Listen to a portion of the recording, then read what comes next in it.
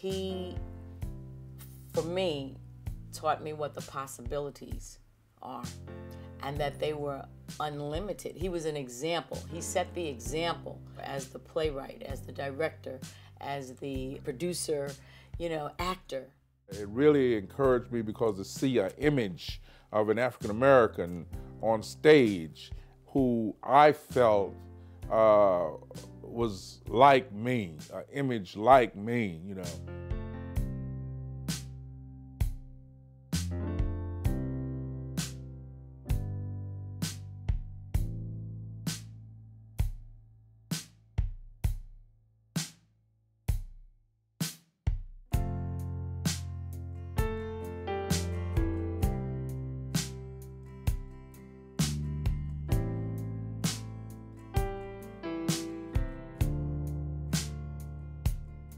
You obliterated that theory. There are no black directors. There are no black writers. There are no black actors.